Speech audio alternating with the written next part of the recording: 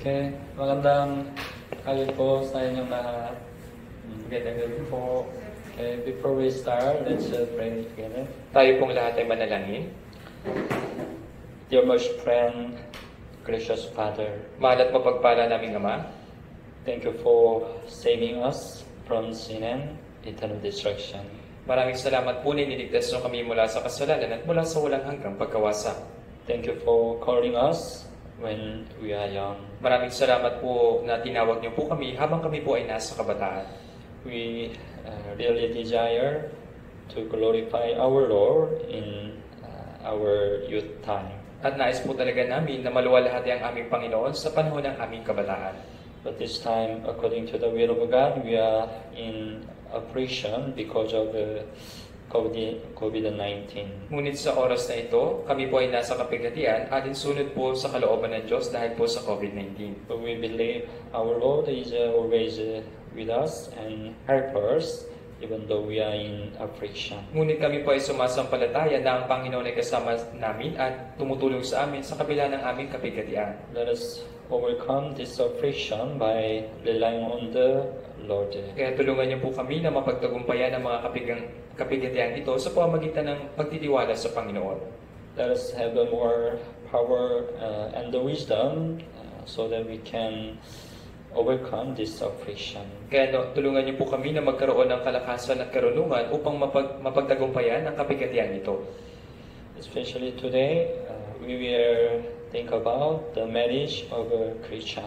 Lalong-lalo na po sa araw na ito, pag-iisipan po namin yung pag-aasawa ng isang Kristiyano. This time, please work the Holy Spirit so that we can clearly understand the meaning of the marriage of a Christian. Kaya nawa, sa oras na ito, Banal na Espiritu ang kumilos upang maunawaan po namin ng malinaw kung ano po ang pag-aasawa ng isang Kristiyano. From start to the end, we only rely on your mercy and gracious. Kaya magmula sa simula hanggang sa matapos, sa inyong habag at biyaya lamang po kami umaasa. We pray in Jesus' name. Dalangin namin ito sa pangalan ni Jesus. Amen. Amen. Okay, let's open to the Bible. Ecclesiastes chapter 4. Buksan po natin sa ating mga Biblia sa Ecclesiastes po, Kapitulo 4. Ecclesiastes chapter 4, verse 9. Ecclesiastes, Kapitulo 4, versikulo 9. Verse 9 to 12. Mula versikulo 9 hanggang 12 po. 9 to 12. Okay. Basahin po natin ng sabay-sabay. 3 to 1. Ang dalawa ay mas mabuti kaysa isa, sapagkat sila'y may mabuting gantimpala sa kanilang pagpapagod. Sapagkat kung sila'y bumagsak, ibabangon ng isa ang kanyang kasama, ngunit kahabag-habag siya na nag-iisa kapag siya'y bumagsak, at walang iba na magbabangon sa kanya. Muli, kung ang dalawa ay mahigang magkasama, may init nga sila, ngunit paano maiinitan ng nag-iisa? Bagaman ang isang tao ay maaaring magtagumpay laban sa iba, ang dalawa ay magtatagumpay laban sa isa. Ang panaling may tatlong pisi ay hindi agad na kapatid. Especially when we think about the marriage of the Christian, this verse can explain exactly about the marriage of a Christian. Kaya kung pag-iisipan po natin yung pag-aasawa ng isang Kristiyano, yung mga talata pong ito, yung nagpapaliwanag ng mabuti patungkol sa pag-aasawa ng isang Kristiyano. Verse 9 says, "Two are better than one because they have a good reward for their labor." Kaya sinabi sa versikulo 9, ang dalawa ay mas mabuti kaysa isa sapagkat sila ay may mabuting gantimpala sa kanilang pagpapagod. Two are better than one. Kaya ang dalawa ay mas mabuti kaysa isa. Most of you, the member, you are single, right? Kaya karamihan ng ating mga miyembro sa youth ay single. But when you get married, you can become two, right? Ngunit kapag nag-asawa na po kayo, magiging dalawa na kayo. The Bible says, two are better than one. Kaya sinasabi ng Biblia, ang dalawa ay mas mabuti kaysa isa. Because they have a good reward for their labor. Sapagkat sila ay may mabuting gantimpala sa kanilang pagpapagod. By marriage, we can become two and we can accomplish works of God. Kaya sa pamamagitan po ng pag-aasawa, tayo ay nagiging dalawa at na isasagawa natin yung kalooban ng Diyos. It's the purpose of the marriage of the Christian. Kaya ito po yung layunin ng pag-aasawa ng isang Kristiyano. It's completely different the marriage in the world. Ibang-iba po ito kumpara doon sa pag-aasawa sa mundong ito. And verse 10, for if they fall, one will lift up his companion. At sa verse 10, sapagkat kung sila'y bumagsak, ibabangon ng isa ang kanyang kasama. Sometimes we can be weary in our Christian life. Kung minsan po tayo ay nandulumo sa ating buhay Kristiyano. But if we get married, our partner, husband or wife, can lift up. Ngunit kapag nagkaasawa na po tayo, yung ating kapareha, yung ating asawang lalaki o asawang babae, siya yung magbabangon sa atin. So husband and wife can help each other. Kaya yung mag-asawa, maaari silang magtulungan sa isa't isa. They can be more strong in the faith. Kaya yun po yung dahilan kung bakit sila ay nagiging mas malakas sa pananampalataya. That's why two are better than one. Kaya nga, ang dalawa ay mas mabuti kaysa isa. Marriage is very important in our Christian life. Kaya ang pag-aasawa po ay napaka-importante sa ating buhay Kristiyano. Church can start by family. Kaya ang iglesia po ay maaring magsimula sa pamamagitan ng pamilya.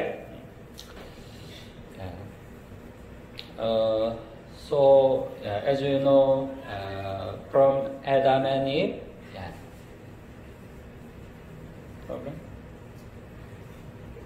from Adam and Eve, the one family could start. Kaya gaya ng nalaman natin, mula kay Adan at kay Eva, yung isang pamilya ay nagsimula. They are the image of a church. Sila po yung larawan ng iglesia. When there are many the sincere family in church can be strong. Kaya kapag marami po yung mga tapat o sinserong pamilya sa isang iglesia, yung iglesyang iyon ay malakas. So, I hope our church also can have many marriage and making sincere family. Kaya umaasa ko na sa ating iglesia ay maraming magiging mag-asawa at magkakaroon ng sinserong pamilya. Then the family can be used by God preciously. At yung pamilya po na iyon ay gagamitin ng mahalaga ng Diyos. Then our church can be strong. At yung ating iglesia ay magiging malakas po. Okay. So anyway, we have to know the marriage is a very important thing in our Christian life. Kaya dapat nating malaman na yung pag-aasawa ay napakahalagang bagay sa ating buhay Kristiyano. Before we think about the marriage, let's first think about what's the premarital fellowship of a Christian. Kaya bago natin pag-isipan yung pag-aasawa, pag-isipan muna po natin yung premarital fellowship sa isang Kristiyano. In church, it's not allowed. We have a boyfriend or a girlfriend. Kaya sa church, hindi po ipinapahintulot na magkaroon ng boyfriend at girlfriend. We can have a premarital fellowship under the condition of a marriage. Tayo po ay maaaring magkaroon ng premarital fellowship sa ilalim po ng pag-aasawa. So we shouldn't have boyfriend or girlfriend to fulfill our flesh desire like worldly people. Kaya tayo, dapat hindi tayo magkaroon ng boyfriend o girlfriend para tuparin lang yung pagnanasa ng ating laman gaya ng mga taong makamundo. Church is not the place we try to make a boyfriend or girlfriend. Kaya yung iglesia, hindi ito yung lugar kung saan tayo dapat maghanap ng boyfriend o girlfriend. If we come to church to make a boyfriend or a girlfriend, we cannot focus on our Christian life. Kung tayo po ay pumupunta sa church para magkaroon lang ng boyfriend o girlfriend, hindi tayo makakapagtuon sa ating buhay Kristiyano. Our church will lose the holiness, the pureness. Kaya yung ating iglesia, mawawala yung kabanalan at yung pagiging dalisay. We cannot have a pure fellowship. Hindi tayo magkakaroon ng dalisay na pakikisama. Satan would work. At si Satanas ay kikilos. So the premarital fellowship is allowed under the condition for the marriage. Kaya yung premarital fellowship ay pinapahintulot sa ilalim ng pag-aasawa. But we can have some question. Ngunit maaari tayong magkaroon ng ilang tanong. Is it sin if we have some desire for other gender? Kaya Opposite gender? kasalanan ba na magkaroon ng nararamdaman sa ibang kasarian? Of course, desiring opposite gender is a natural thing. It's not a sin. Siyempre po, yung pagkakaroon ng pagnanais sa ibang kasarian, yun po ay natural na bagay. But the important thing, we shouldn't reveal our feeling to the other. Pero ang mahalagang bagay dito, dapat hindi natin ipinapakita yung ating nararamdaman sa iba. It's like this. We cannot avoid the bird can fly on our head. Ito po ay gaya nito. Hindi natin pwedeng hindi natin pwedeng pigilan yung ibon sa paglipad sa ulo na natin. But we can avoid right? The bird make the nest on our head. Pero maaari natin pigilan kapag yung ibon na yun ay gumagawa na ng pugad sa ating ulo. Even though we have some feeling to the opposite gender, we shouldn't show our feeling to other. Kaya tayo po ay merong nararamdaman sa kabilang kasarian, pero dapat hindi natin ipinapakita yung ating nararamdaman. God gives us the feeling of intimacy for other gender, not for enjoying the momentary flesh desire, but for the making a holy family with a life partner and serve the Lord better. Kaya tayo ay binigyan ng Diyos ng pagkakaroon ng malapit na fellowship sa bawat isa, hindi para i-enjoy yung makalaman na pagdanasa, kundi para magkaroon ng banal na pamilya para sa gawain o kalwalatian ng Diyos. So, but you better have the mind. You are singer, right? You try to enjoy this period, this time, as a singer. Kaya dapat kayo magkaroon ng kaisipan bilang isang single. Dapat i-enjoy nyo yung panahong ito bilang isang single. How can enjoy singer? Kaya paano nyo mai-enjoy yung inyong panahon bilang isang single? We can have a good or healthy fellowship with the other brothers and sisters in church. Kaya maaari tayong magkaroon ng mabuti at malusog na fellowship sa mga brothers and sisters na nasa iglesia. If you get married someday, maybe you can have a lot of concern. Balang araw, kapag kayo po ay nakapag-asawa na, maaaring magkaroon kayo ng maraming alalahanin. If you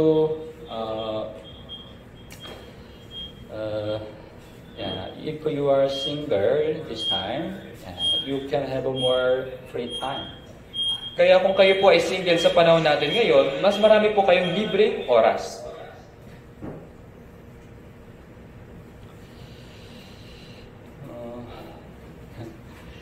Okay. So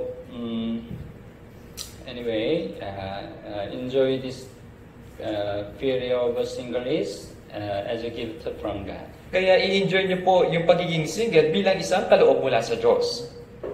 So, we need to do self-control in this time. Kaya kailangan nating magpigil sa ating mga sarili sa panahong ito.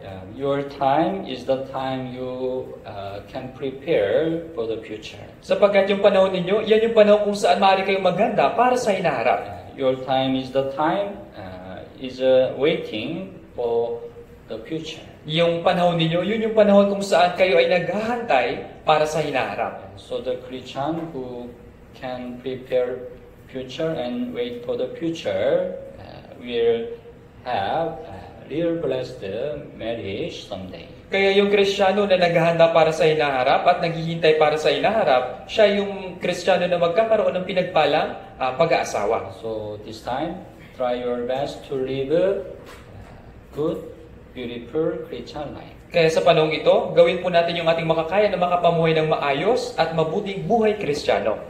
You have to do self-control. Kailangan po natin isagawa yung pagpipigil sa sarili. Okay. And also, the important thing, marriage of the Christian, we shouldn't get married with the unbeliever. At yung mahalagang bagay sa pag-aasawa ng isang Kristiyano, dapat hindi tayo mag-asawa ng hindi mananampalataya. 2 Corinthians chapter 6. Ikalawang Korinto po, chapter 6. 2 Corinthians chapter 6. Ikalawang Korinto, kapitulo 6 po. Verse 14. Versikulo 14. 14. Okay, basahin po natin ng sabay-sabay. 3, 2, 1. Huwag kayong makipamatok sa mga hindi mananampalataya, sapagkat anong pagsasama mayroon ng katwiran at kasamaan, o anong pagsasama mayroon ng liwanag sa kadiliman. 2 Corinthians chapter 6, 14. Right? Do not be unequally yoked together with the unbelievers. Kaya sinabi, huwag kayong makipamatok sa mga hindi mananampalataya. Yeah. Getting married with the unbeliever is the greatest yoking together with the unbeliever. Kaya yung pag-aasawa ng hindi mananampalataya, yun po ay isang malaking pakikipamatok sa hindi mananampalataya. It can be great sin before God. At ito po ay isang malaking kasalanan sa harapan ng Diyos. Nehemiah chapter 13. Sa Nehemias, kapitulo 13.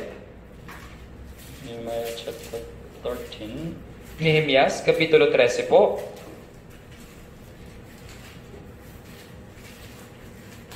Verse 27. Versikulo 27. Verse 27. Also, okay, basahin po natin ng sabay-sabay. 3, 2, 1. Makikinig ba kami sa inyo at gagawin ang lahat ng ganitong malaking kasamaan at magtataksi laban sa ating Diyos sa pamamagitan ng pag-aasawa sa mga babaeng banyaga? At the time of Nehemiah, some Israelite get married with Gentile woman. Kaya ng panahon ni Nehemias, yung mga Israelita ay nag-asawa ng mga hintil o banyagang babae. Then he said, all this great evil, transgressing against our God by marrying pagan women. Kaya sinabi niya po, ang lahat ng ganitong malaking kasamaan at magtaksi laban sa Diyos ay pag-aasawa sa mga babaeng banyaga. Then marry with a believer can be great sin before God. Kaya yung pag-aasawa sa hindi mananampalataya, ito ay malaking kasalanan sa harapan ng Diyos. If a Christian get married with a unbeliever, how can the Christian expect the blessing of God? Kaya kung yung isang Kristiyano ay mag-aasawa ng hindi mananampalataya, paano niya aasahan yung biyaya o pagpapala mula sa Diyos? It's impossible. Imposible ho yun, di ba? Already start the marriage by obeying to God. Sapagkat sinimulan niya yung pagsuway sa Diyos sa pamamagitan ng pag-aasawa ng hindi mananampalataya. Some people say that I can evangelize after I get married. Sabi ng ibang tao, kaya ko naman yung i-evangelize pagkatapos kong asawahin. But it's impossible. Imposible ho yun. You are not a God, right? Hindi ka ho Diyos, di ba? You cannot evangelize. Hindi mo siya mai-evangelize. Of course, the hope of the Christian and the hope of the unbeliever are completely different. Siyempre po, yung pag-asa ng Kristiyano at yung pag-asa ng hindi mananampalataya ay magkaiba. They cannot be united. Hindi sila po pwedeng maging isa. They cannot be happy. At hindi sila magiging masaya. They will be every time fighting. At palagi magkakaroon ng pag-aaway. Since I got a salvation, I saw many times some the Christian, they get married with the unbeliever. Mula nang ako po ay maligtas, maraming beses ko po na nakita yung mga kabataang Kristiyano ay nag-aasawa ng hindi mananampalataya. Even though they know what will happen, they follow their flesh desire. Kahit na alam na nila kung ano yung mangyayari, pero sinusunod pa rin nila yung pagnanasa ng kanilang laman. It's very clear what will happen in the end. Pero ang linaw-linaw po kung ano yung mangyayari sa kahulihan. Their Christian life completely was destroyed. Yung kanilang buhay Kristiyano ay lubosang mawawasak. So, we have to keep in mind, we shouldn't get married with unbeliever. Kaya dapat natin, situation we are. Kaya dapat po nating tandaan na hindi tayo dapat mag-asawa ng hindi mananampalataya anumang sitwasyon yung mangyari. But there is some case, some Christian have already boyfriend or girlfriend before they got saved. Pero may ilang kaso po na may ilang Kristiyano na mayroong boyfriend o girlfriend bago sila maligtas. Then maybe you can At first, you can try to evangelize. Sa una, maaari niyong subukang i-evangelize. But if you fail in the evangelism, you need to separate from unbeliever. Ngunit kung kayo po ay nabigo sa evangelism, kailangan niyo pong hiwalayan yung hindi mananampalataya. They don't have interest in the gospel, you need to be separate. Kung wala talaga silang interes sa ebanghelyo, kailangan niyong hiwalayan. But most of the Christians have a difficulty in the separation. Pero karamihan po ng mga Kristiyano ay nahihirapan pagdating sa paghihiwalay. They think, if I separate, they will be hurt. Iniisip nila kapag hiniwalayan ko siya, baka masaktan siya. But if you please a man, how can you please God? Ngunit kung bibigyang lugod mo yung tao, paano mo mabibigyang lugod yung Diyos? You have to please God first. Kailangan mo munang bigyan lugod yung Diyos. Yun yung una. When you please God, if there is a will of God, God will give another chance to them to be saved. Kung bibigyan lugod mo muna yung Diyos, kapag naroon yung kalooban ng Diyos, bibigyan sila ulit ng Diyos ng pagkakataon na maligtas. So, at first, you can try to evangelize. Kaya sa una, subukan mo muna i-evangelize. And then, if they accept the gospel, they are saved. In that case, also you need to be careful. At kung sila po ay maligtas at tanggapin yung ebanghelyo, kailangan mo po sila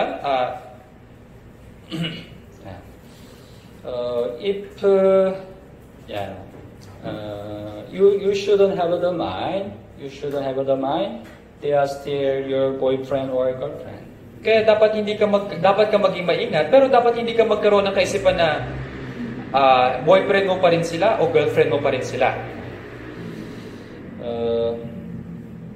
You'd better consider they are just one brother or sister among other brothers and sisters in church. Kaya dapat mo pong isipin na sila isang brother o isang sister sa iglesia. And also you need to check whether their salvation is true or not by watching their Christian life around 1 year. At kailangan mo rin pong suriin yung kanilang kaligtasan kung sila ba ay ligtas o hindi sa loob ng isang taon.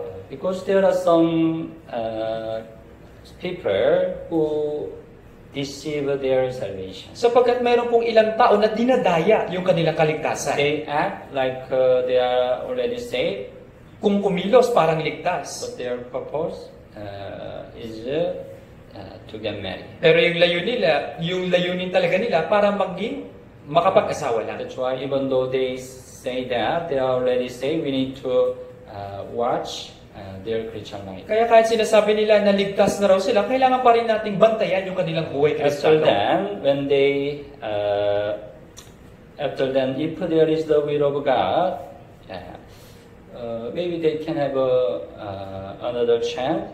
They can meet under the condition of the marriage. At kung naroon po talaga yung kalooban ng Diyos, maaari silang mag-asawa, alinsunod po doon sa pag-aasawa. But anyway, please keep in mind, we shouldn't get married with unbelief.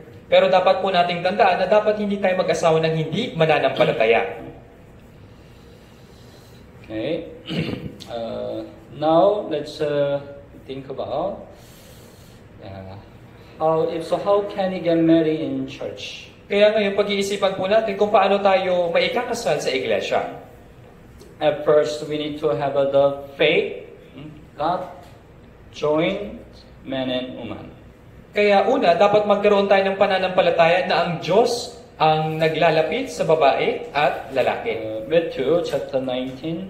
Sa Mateo ho, Kapitulo 19. Matthew chapter 19. Mateo, Kapitulo 19. Verse 5 and 6.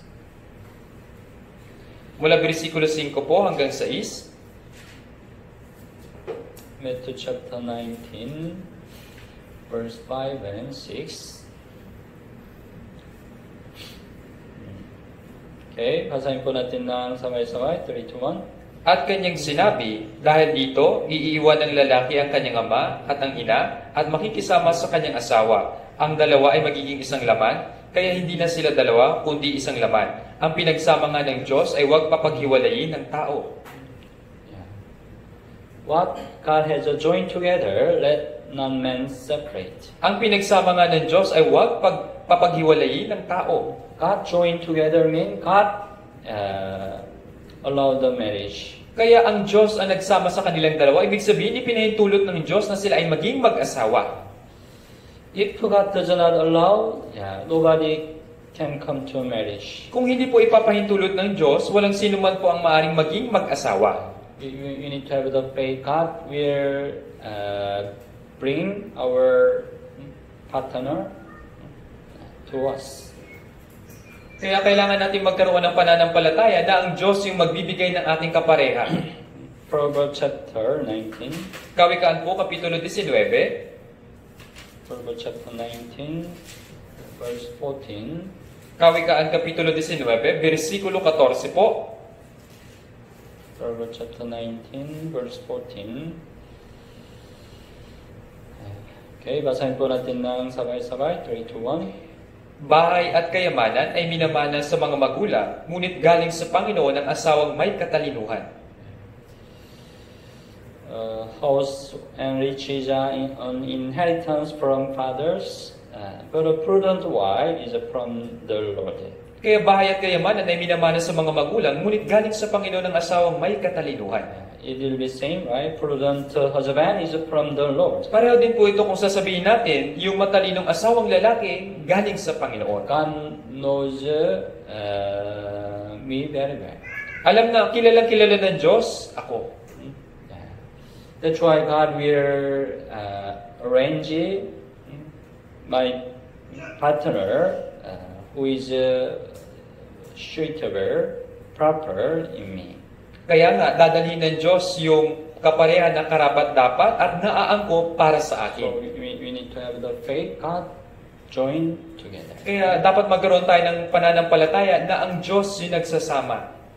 So if we have this faith, we don't need to worry about too much the marriage, right? Kaya kung tayo po ay merong ganitong pananampalataya, hindi tayo labis na mag-aalala pagdating sa pag-aasawa. God will arrange your marriage. Sapagkat yung Diyos yung mag-aayos ng iyong ng asawa.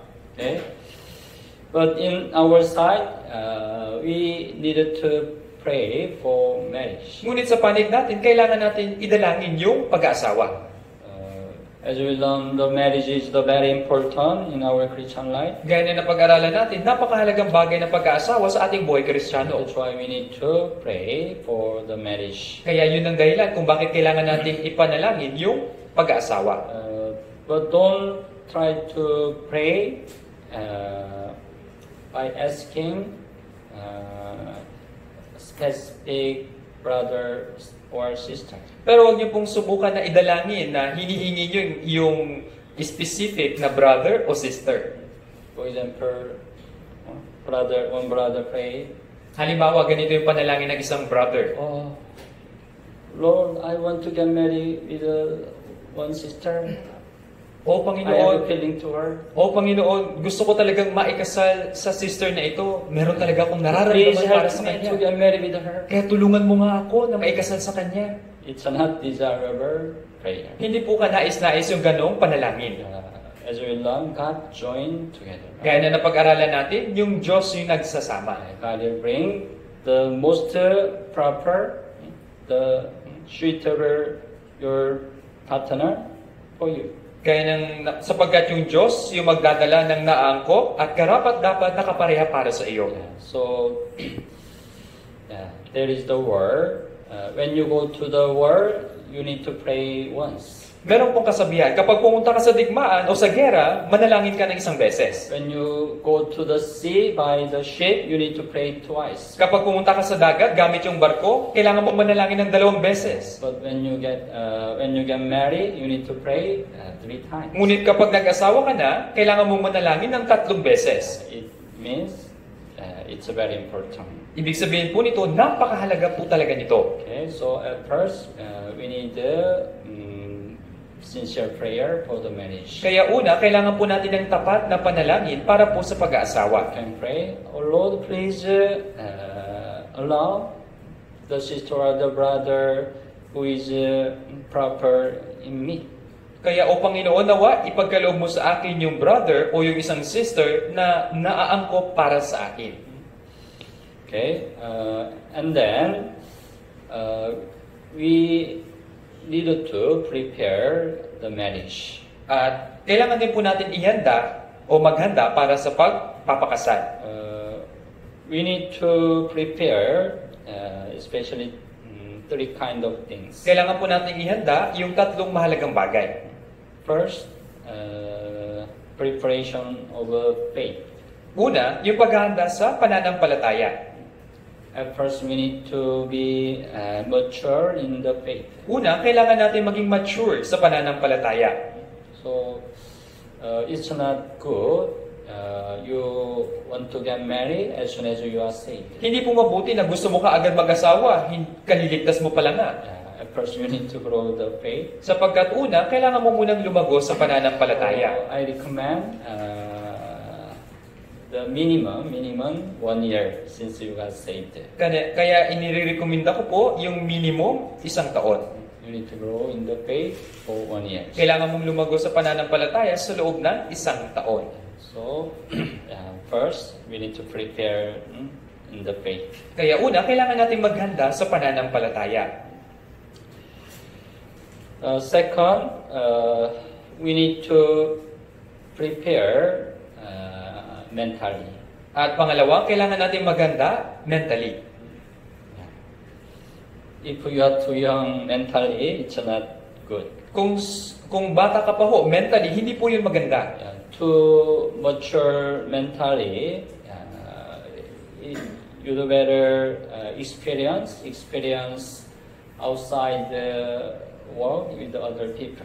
Kaya para ka maging matured mentally, kailangan mong maranasan yung paggawa o pagkatrabaho sa labas kasama ng ibang tao. That's why for example, the student is not proper for the marriage. Kaya halimbawa po, yung mga estudyante, hindi pa sila karapat-dapat na mag-asawa. At first, you need to finish your school, your study. Una, kailangan mo munang tapusin yung pag-aaral mo.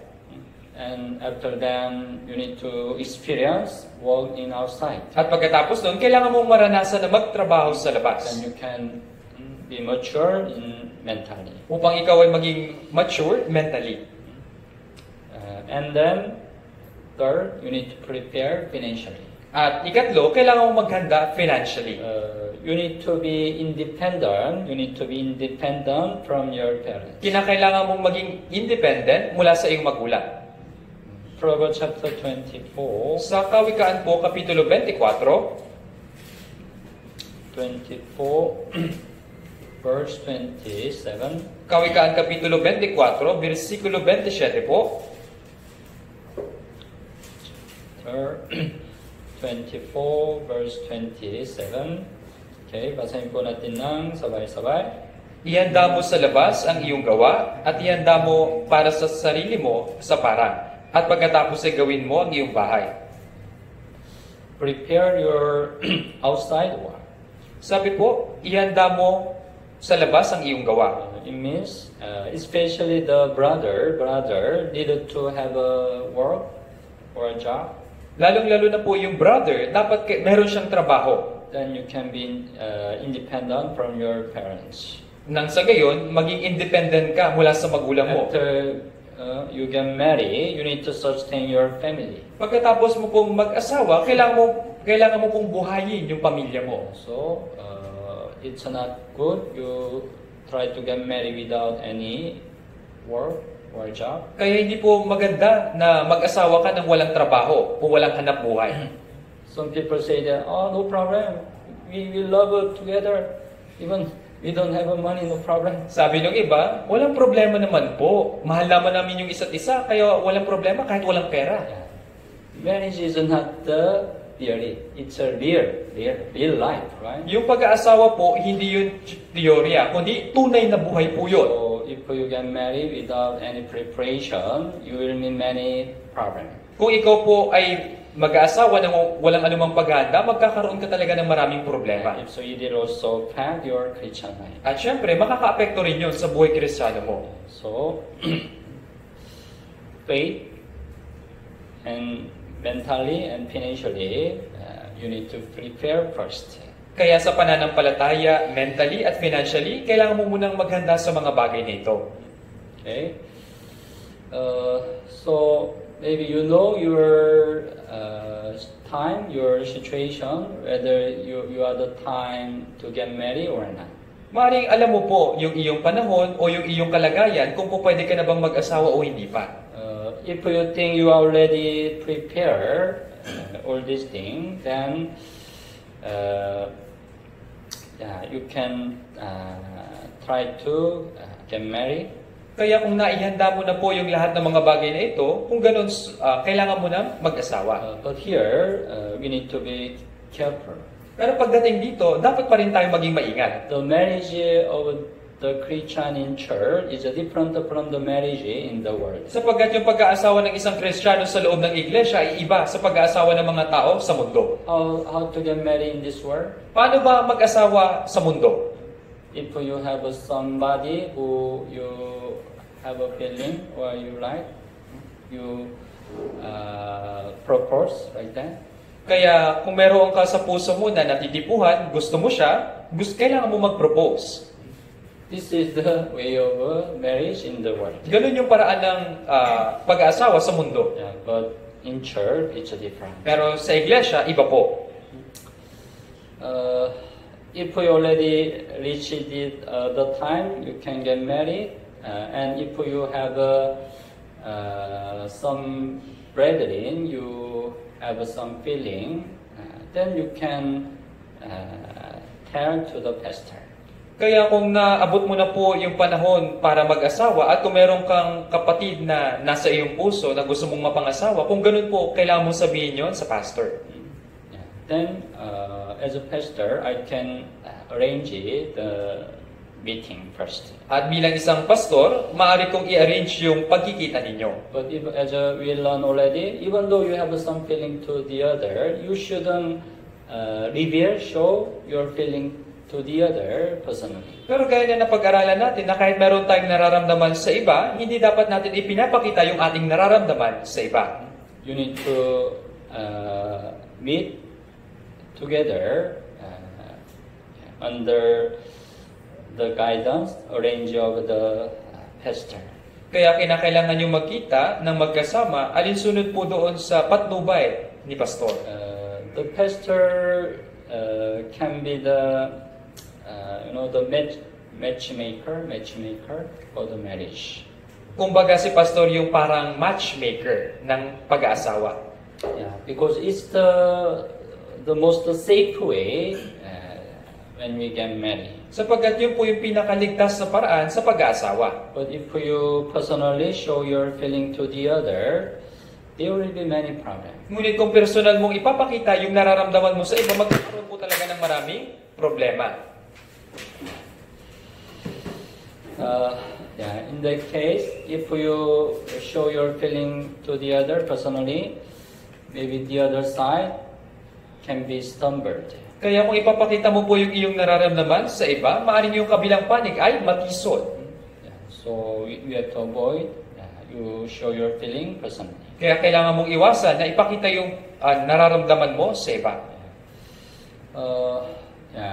Anyway, if you show your feeling to the pastor will arrange the meeting. Ngayon pa man, kung isasabihin mo po yung iyong nararamdaman kay pastor, siya ay mag-aayos ng inyong pagkikita. Then pastor will ask to the other side whether she or he want to meet or not. At tatanungin ni pastor yung kabilang panig kung gusto niya bang makipagkita o hindi. If the other side also has the mind to meet, then the pastor can arrange it to meet together. At kung yung kabilang panig po ay gusto ring makipagkita, kaya si pastor po yung mag-aayos ng kanilang pagkikita. In that case, you can have some meeting with the other side. Kaya sa ganung kaso po, maaari kayong magkita. Maybe there will be two kind of case. Kaya dito po, merong dalawang uri ng kaso. You can meet brother or sister in same church. Kaya dito po maaari kayong magkita ng brother or sister ng parehong In church. that case, maybe you already know the other side very well. Kaya kapag ganun po yung kaso, kilala mo na maari yung kabila. In that case, maybe you don't need much time to know more. Kapag ganito po yung kaso, hindi nyo na po kailangan ng maraming oras na magkilalanan pa. Maybe after several meetings, maybe you can decide whether you will get married or not. Sapagkat pagkatapos po ng ilang pagkikita, maaari na po kayo magdesisyon kung mag-aasawa ba kayo o hindi. But sometimes you can meet the brethren in other church. Ngunit kung minsan, maaari mo rin pong ma-meet yung ibang kapatiran na nasa ibang church. In that case, maybe you need to have more time to know each other. Kaya kapag ganun po yung kaso, maaaring kailangan nyo po ng maraming oras para kilalanin yung isa't isa. So anyway, you can have the chance to meet each other. Ganun pa man, maaari kayo magkaroon ng pagkakataon na magkita sa isa't isa. After you have a meeting, it's better you give the feedback to the pastor. Kaya pagkatapos nyo pong magkita, maganda po kung magbibigay kayo ng feedback kay pastor. You can have a feedback whether you continue the meeting or not. Kaya maganda po kung magbibigay kayo ng ulat kung ipagpapatuloy nyo pa ba yung pagkikita o hindi na. But don't have the mind. Sometimes you meet, but you are disappointed. You don't have a mind to meet again. Kaya kung minsan, wag po sana kayo magkaroon ng ganitong kaisipan na kapag nakita na kayo, minsan nadidismaya kayo kaya ayaw nyo na siyang kitain ulit. But it's not good. Sapagkat hindi po yun maganda. You can try to meet several times. Kailangan nyo pong magkita ng ilang uli. Because you cannot know exactly by meeting just once. Sapagkat hindi nyo po makikilala yung isa't isa ng eksakto sa pagkikita ng isang beses lamang. And then when you have the meeting, you can know the other side, their faith and their view of life. Kaya kapag nagkaroon po kayo ng pagkikita, malalaman mo yung pananampalataya ng taong iyon at malalaman mo yung pananaw niya sa buhay. And what's their vision in their Christian life. At kung ano ba yung kanyang vision para sa kanyang buhay Kristiyano. Yeah. Then maybe God will give the mind whether you can marry or not. At yung Diyos ay magbibigay ng kaisipan kung magpapakasal kayo o hindi.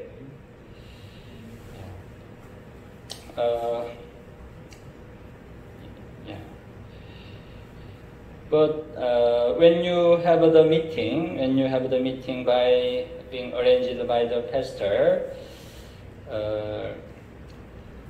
you shouldn't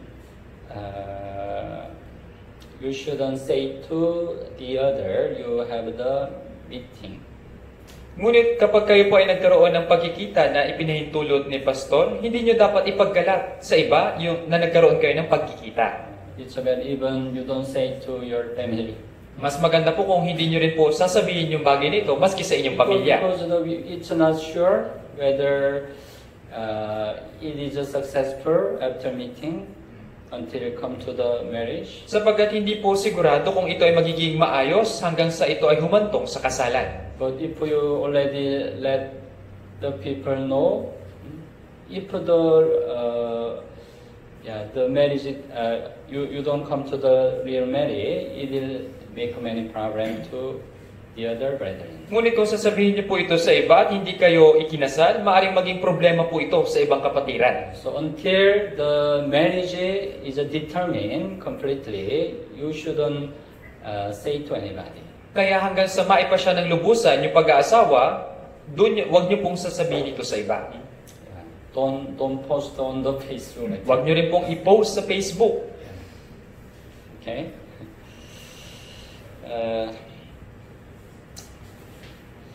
If you all of them have the same mind to get married, it's better try to get married as soon as possible. Kaya kung pareho sila na mayroong kaisipan na mag-asawa na, Kaya dapat silang maikasal sa lalong madaling panahon. If the meeting is too long, Satan can also work. Sapagkat kung ito po ay tatagal, maaring kumilos po si Satanas. If both sides already determined to get married, it's better to get married as soon as possible. Kaya kung yung magkabilang panig ay nagpasya ng magpakasal, dapat silang maikasal sa lalong madaling panahon. But maybe you can meet the situation, even though you have several meetings, you don't have a mind to get married. Pero maaaring magkaroon po kayo ng sitwasyon na kung saan ilang beses na kayo nagkita pero wala pa rin sa isip mo na pakasalan siya. Maybe you can find some disappointment. Maaaring nakita mo sa kanya yung ilang pagka-dismaya.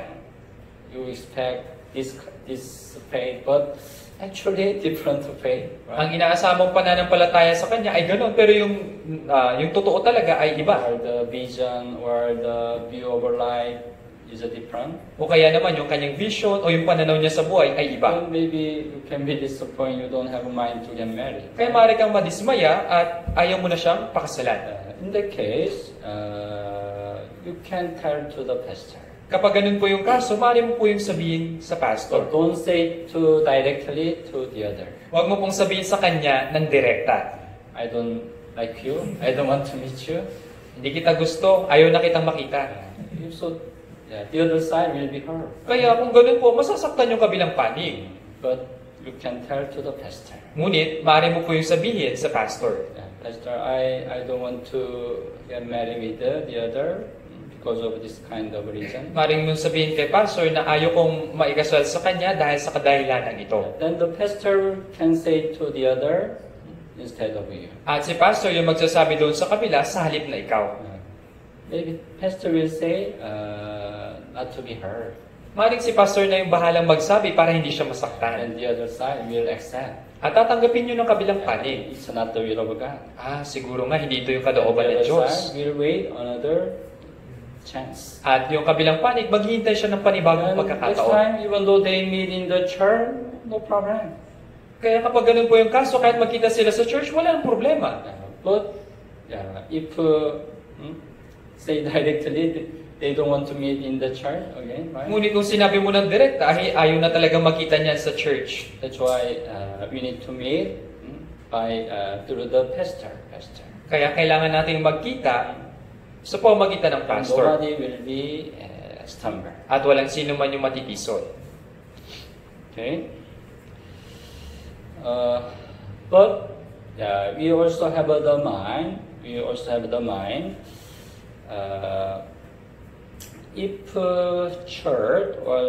church arrange the marriage, I will try to obey. Ngunit dapat magkaroon din po tayo ng ganitong uri ng kaisipan. Kung yung iglesia yung mag-aayos ng ating pag-aasawa, kailangan lang nating sumunod. Because the pastor, if a pastor arrange the marriage, then the eyes of the pastor will be better than my eyes. Sapagkat kung yung pastor yung mag-aayos ng marriage, ibig sabihin po nun, yung paningin ni pastor ay mas mabuti kaysa paningin ko. It is the arrangement by God. Ibig sabihin, yun yung arrangement mula sa Diyos. So, there are one example in the Bible. Meron pong isang halimbawa dito sa Biblia. Rebecca, she could get married with Isaac, right? Kaya si Rebecca po, siya ay napangasawa ni Isaac. She never met Isaac before. Hindi niya po nakita si Isaac dati. But by faith, she obeyed. Ngunit sa pamamagitan ng pananampalataya, siya ay sumunod. Genesis chapter 24. Sa Genesis po, chapter 24. Genesis chapter 24. Genesis po, kapitulo 24. 24 verse 58. Genesis po, chapter 24, verse 58. 58. Okay, basahin po natin ng sabay-sabay. At kanilang ang tinawag si Rebecca at kanilang sinabi sa kanya, sasama ka ba sa lalaking ito? At sinabi niya, sasama ako. Will you go with this man? She said, I will go. Sasama ka ba sa lalaking ito? Sinabi niya, sasama ako. she had the faith. Meron siyang pananampalataya. She just tried to look at Isaac. He was the man of the faith. Sapagkat sinubukan niya pong tingnan si Isaac na siya ay isang tao ng pananampalataya. That's why I will get married with him. Kaya nga ako'y hahayo at magiging asawa niya. She didn't look at anything, right? Hindi niya po tiningnan yung anuman. Just she believed Isaac was the man of God. Sapagkat siya ay sumampalataya na si Isaac ay tao ng Diyos. That's why she could be a real blessed woman by becoming the wife of Isaac. Kaya nga po, siya ay naging tunay na pinagpalang babae sa pamamagitan ng pagiging asawa ni Isaac. It really happened in our church. Ito po talaga ay nangyari sa ating iglesia. The one sister in Korea can marry with the one brother in Ecuador. Meron pong isang sister na nasa Korea ang napangasawa ng isang brother sa Ecuador. The brother was the translator in Ecuador by supporting the missionary. Kaya yung brother ay isang translator po doon sa Ecuador bilang pagsuporta sa mga missionary. But the sister was in Korea. Pero yung sister niya nasa Korea po. Yeah, they never met. Kailanman na hindi sila nagkita. But she decided to get married with the brother in Ecuador. Ngunit siya ay nagdesisyon na pakasalan yung brother na nasa Ecuador. Because she has the vision for the foreign mission. Sapagkat meron siyang vision para sa foreign mission. That's why they couldn't get married Kaya nga, without meeting. Kaya nga, sila naging mag-asawa nang hindi sila nagkikita. It was possible, because they have the faith for the marriage. Kaya naging posible po yun, sapagkat sila ay merong pananampalataya sa pag-aasawa. They thought it is a joining by God. Inisip nila na sila pinagsama They ng just Diyos. obey. Ang kailangan nilang gawin ay sumunod. Of course, it's a very special case, but when we can marry, we need to have this kind of faith. Kaya maaaring special po yung mga ganung uri ng kaso, pero kapag ikakasal po tayo, kailangan natin ng pananampalataya. But it doesn't mean we have to get married compulsory. Pero hindi po ibig sabihin nito na kailangan natin mag-asawa ng sapilitan. We can get married with love. Maaari tayong mag-asawa ng may We pag-ibig. cannot get married without love. Hindi tayo pwedeng mag-asawa ng walang pag-ibig. But if you obey to God, God will give the mind, you can love the other. Ngunit kung susunod ka sa Diyos, yung Diyos yung magbibigay sa iyo ng pag-ibig na ibigin yung kabila. It's like this. At first, when you are arranged for the marriage, you can have the meeting, some brethren. Halimbawa po ganito, ini-arrange po kayo sa pag-aasawa at kayo po ay nakikipagkita sa isang kapatid. The first meeting, you are a little bit disappointed. Kaya nung unang pagkikita ninyo, medyo dismayado ka. I don't like. Ayoko talaga to. But you meet again several times. Pero ilang beses po kayong nagkita muli. And you have the mind to obey the will of God. Pero nagkaroon ka ng kaisipan na sundin yung kalooban ng Diyos. God will change your eye. At yung Diyos yung magbabago ng iyong mga mata. Then next time, you have a good feeling. Sa susunod, meron ka na maayos na pakiramdam. And finally, you will have a great love for the other. At sa kaulian, ikaw ay magkakaroon ng napakalaking pag-ibig sa You can iba. come to marriage. At kayo ay hahantong sa pag-aasawa. It will be real blessed marriage. At yun po talaga yung tunay na pinagpalang pag-aasawa. Okay? Anyway, keep in mind, God joined together. Kaya, gayon pa man, kailangan nating tandaan na ang Diyos ang You nagsasama. can follow, you can obey to the will of God. Kaya maaari tayong sumunod sa kalooban ng Diyos. Okay, if you both sides already determined to get married, then you can proceed the marriage. Kaya kung yung magkabilang panig ay nagpasya na mag-asawa, kailangan yung pagdesisyonan. Then you need to get the permission, approval from your parents. Kaya kung ganun po, kinakailangan yung humingi ng permiso o pagsang-ayon sa inyong magulang. Maybe both needed to visit the parents, each parents. Maaaring kayong dalawa, kailangan yung bisitahin yung mga magulang. Then you need to receive the permission and approval. Kinakailangan yung humingi ng permiso o pagsang-ayon. Then you can proceed the wedding. At pagkatapos nun, maaari na kayo magpatuloy sa kasalan. And also you can determine the date for the wedding, and you can also announce to the other brethren. At maaari rin kayo magpasya ng araw o petsa ng inyong kasalan at maaari po itong i-anunsyo sa mga kapatiran. So until determine the date for the wedding, as I said, you shouldn't let the other brethren. Kaya hanggang sa maihanda yung pinagpasyang petsa, doon nyo lang po ipapaalam sa mga kapatiran. Yeah. And you can prepare the wedding. At pagkatapos po nun, paghahanda na para sa kasalan. But because of preparing the wedding, you shouldn't neglect your Christian life. Pero sa paghahanda po ng kasalan, dapat hindi nyo pa rin pinapabayaan yung inyong buhay Kristiyano. You have to be more diligent in the Word of God, in the fellowship, and the ministry in the church. Kinakailangan mo pa rin maging masigasig o masipag sa salita ng Diyos, sa fellowship, at sa gawain o sa ministeryo.